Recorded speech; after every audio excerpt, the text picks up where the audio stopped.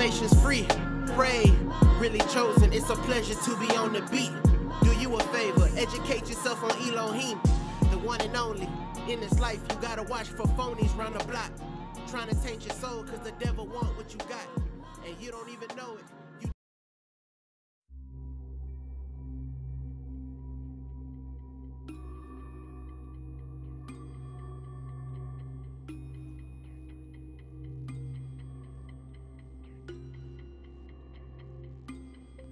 And I stood upon the sands of the sea, and saw a beast rise up out of the sea, having 7 heads and 10 horns, and upon his horns 10 crowns, and upon his heads the name of blasphemy.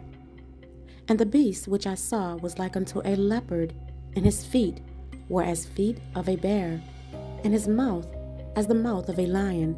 And the dragon gave him his power, and his seat, and great authority. And I saw one of his heads as it were wounded to death, and his deadly wound was healed, and all the world wondered after the beast. And they worshipped the dragon, which gave power unto the beast. And they worshipped the beast, saying, Who is like unto the beast, who is able to make war with him? And it was given unto him to make war with the saints, and to overcome them. And power was given to him over all kindreds, and tongues, and nations. And all that dwell upon the earth shall worship him, whose name are not written in the book of life, of the Lamb slain from the foundation of the world. If any man have an ear, let him hear. And I beheld another beast coming up out of the earth, and he had 2 horns like a lamb, and spake as a dragon. And he exercised all the power of the first beast before him, and caused the earth and them which dwell therein to worship the first beast, whose deadly wound was healed.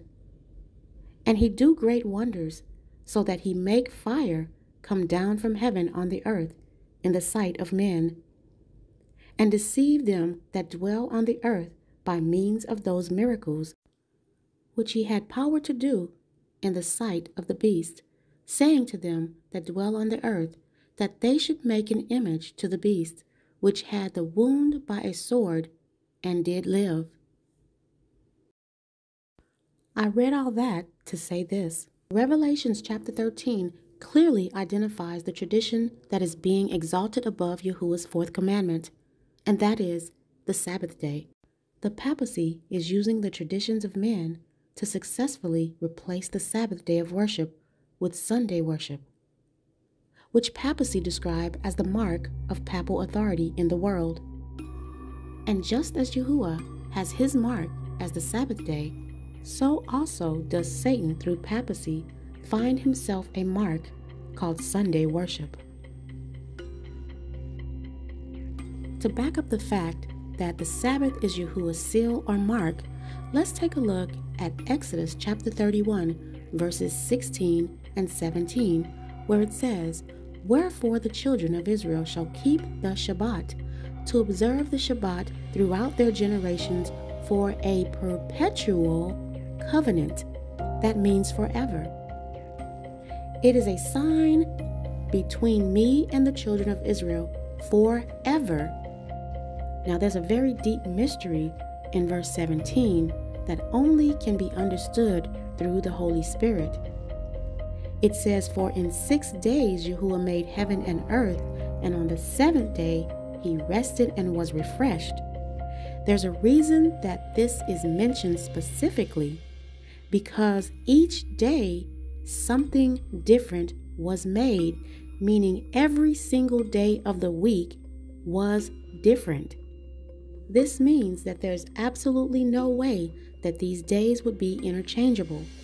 You cannot switch day 1 out with day 2, or day 4 with day 5. Neither can you switch out day 1 with day 7 and say that day 1 is your Sabbath day, because Yahuwah specifically created the Sabbath day on day 7. And in day 1, he specifically separated the light from the darkness, and he called the day light, and he called the night darkness. And this is why the Most High refers back to how he set the example for us to keep the Sabbath day. Just a quick side note for those who may not know what papal means. It means of or relating to a pope or to the Roman Catholic Church. Just in case you may not know this either, most religions branch off from the Roman Catholic Church.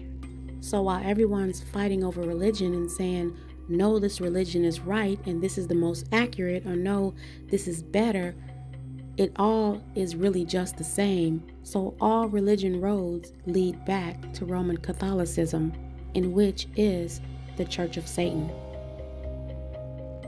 Did you know that the papal tradition is directly contrary to one of the 10 commandments that the papacy changed?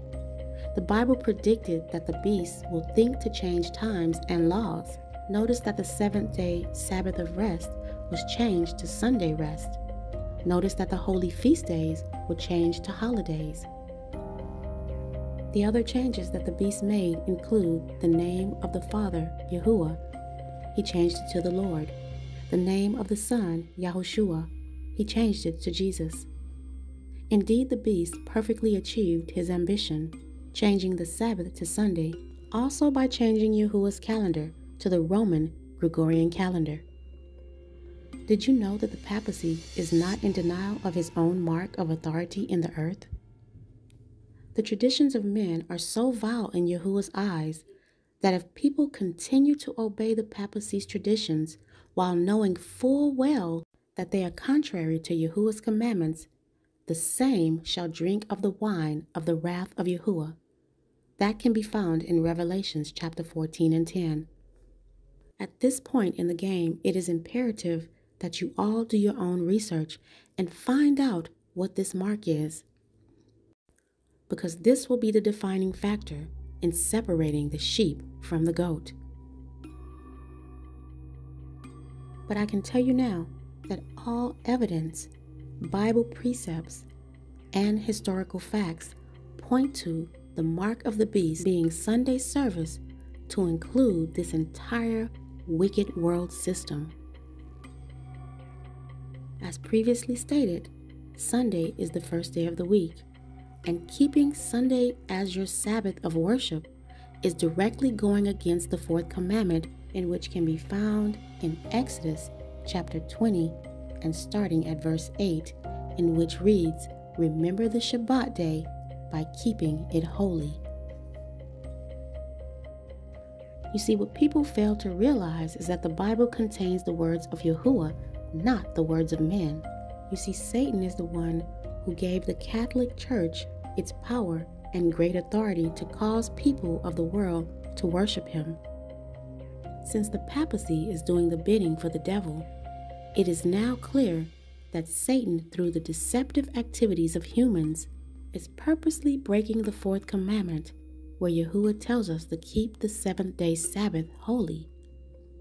What side are you on? Do you continue to embrace the papacy's ultimate goal, Sunday observance, that do not call on Yahuwah's proper name? Or will you receive the great mark or sign of Yahuwah's Shabbat, power and authority that showcase that you belong to Yahuwah? If you claim that you're observing the Sabbath and it's any other day of the week besides the seventh day, you are transgressing the law. You're walking in error and time is ramping up.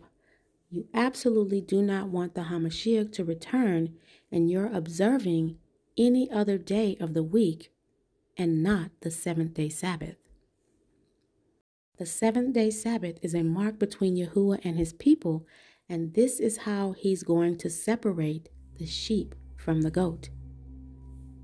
I hate to keep beating a dead horse by mentioning this eclipse, but, going forward from April 8th, we don't know what's about to happen, so it is very important that we get our houses in order.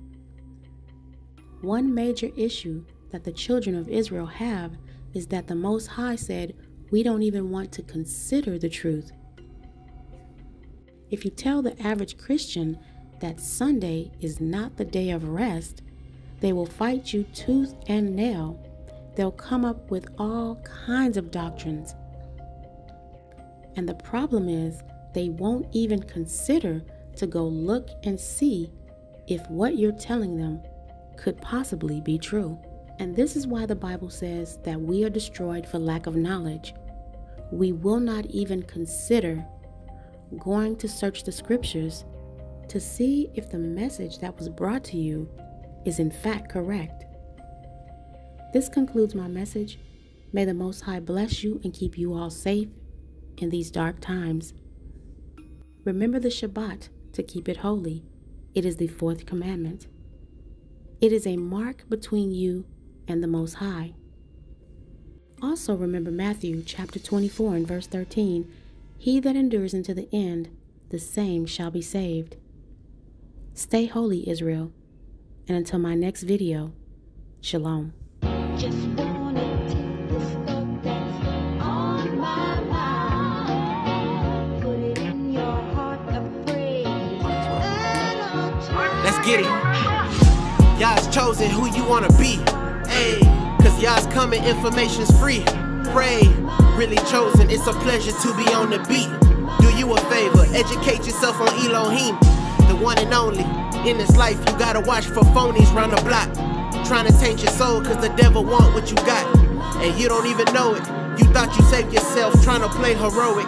Keep every Sabbath holy, Bibles open, untold stories that can't go unnoticed. Enoch saw everything, they don't want you to know it. Facts, they ripped it out, we trying to bring it back. Yeah, like bench seats in a Cadillac.